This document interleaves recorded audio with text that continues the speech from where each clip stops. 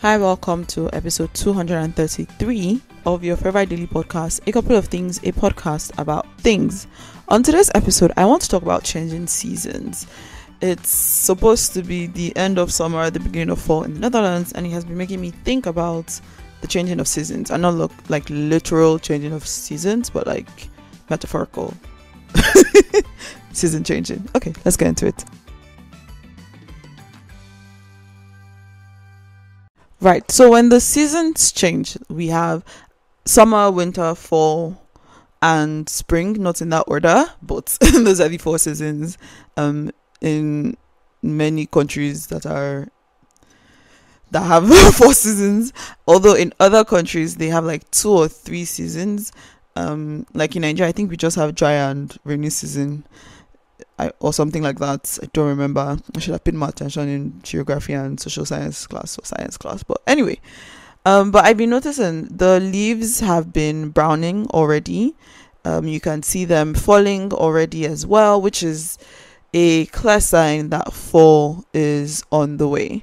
And then you can also see that, it's starting to rain a bit. Like yesterday, it rained the whole day. And that is also, maybe not the whole day, but most of the day. And that is also a sign of fall. In spring, when it's almost spring, you start to see the sun come out more.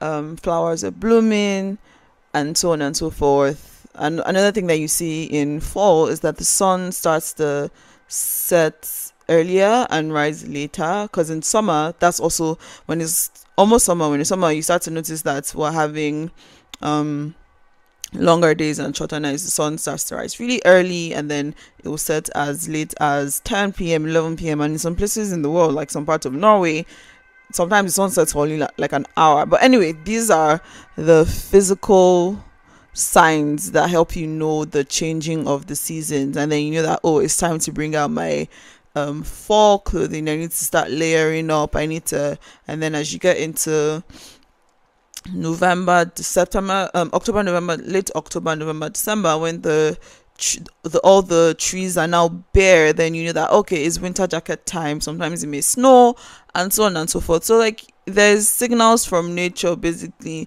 to let us know that seasons are changing. We need to change up the things that we do. So it's time to bring out your winter jacket. It's time to bring out your pantyhose, your fleece leggings, your boots. It's time to turn on your heating. And when it's summer and spring, the opposite, time to bring out your shorts and your camis and your sandals and slippers and so on and so forth. Turn off your heating, blah blah blah. So where am I going with this now?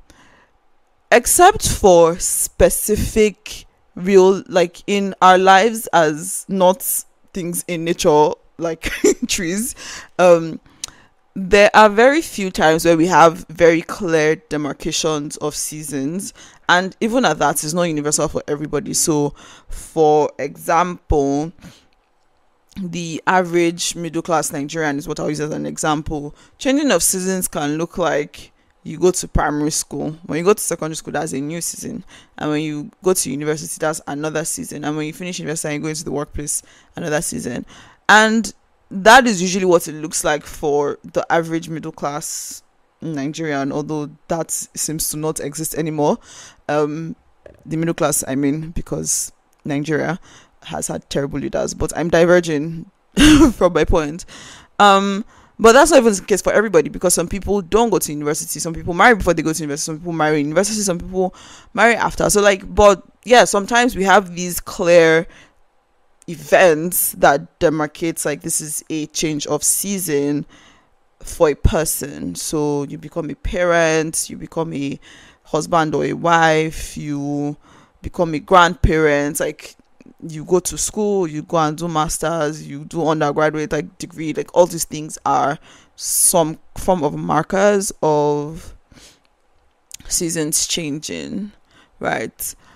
But then there are other times where our seasons can change, or like you move to a new country, for example, that's also another season is changing. But there are times where it's not so clear, and we don't have these signals like you would have for, oh, you're now going to university, or you're now going to do your masters, or you're now getting married, or you're now becoming a parent. Because like however you become a parent, whether by birth, adoption, surrogacy, whatever, there are things you do to prepare, right? You start preparing, you go to the doctor, you have your visits, you start buying baby stuff, you make a nursery for the baby, those kinds of things, right? Same way as in when it's almost winter, you start to bring out your winter clothing, you turn on your heating, blah blah blah.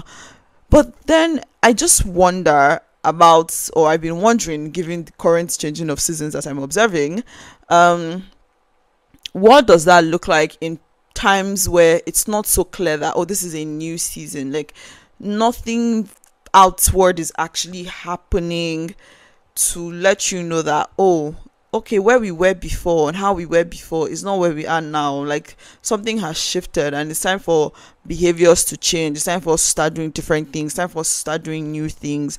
And that can be quite difficult to ascertain in some instances. And I don't have the answer. Like the only answer I have is from a faith-based perspective, which is like from a relationship with God, from communing with him. You can get insight as like, okay, this is the, as we'll say, the season you're in and what it requires, what you need to do, what you need to stop doing, and so on and so forth. But outside of that, and for other scenarios, it can be hard, because sometimes you may not be going to start a new job or going to do a master's degree, but your life is changing, you're changing, there's things about you, like you're shedding old skin basically, but we may not even realize, and we may miss out on how to actually best behave and prepare for that season. So that's just what's on my mind today. I hope this made sense to you. And thank you for listening. Bye.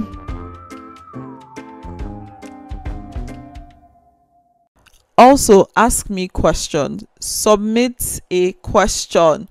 Submit a question. Thank you.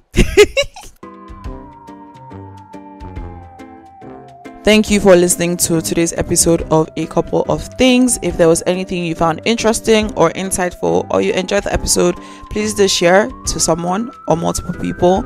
Like, leave a comment, and definitely do subscribe and all the nice things. Bye.